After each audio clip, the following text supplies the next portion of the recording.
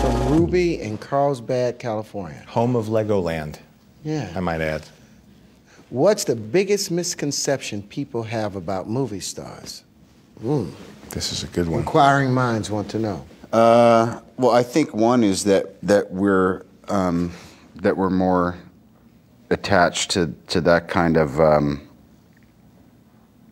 moniker than we are about just what we're doing day to day. You know, because I think it's like anything. It was like you know, you meet somebody you've always wanted to meet, and you kind of cross that velvet rope, and you get on the inside track, and you realize that we're all, you know, we're all just thinking about our normal lives, really, at the end of the day, you know? Yep. No movie star really wants to be a movie star. We just want to be artists.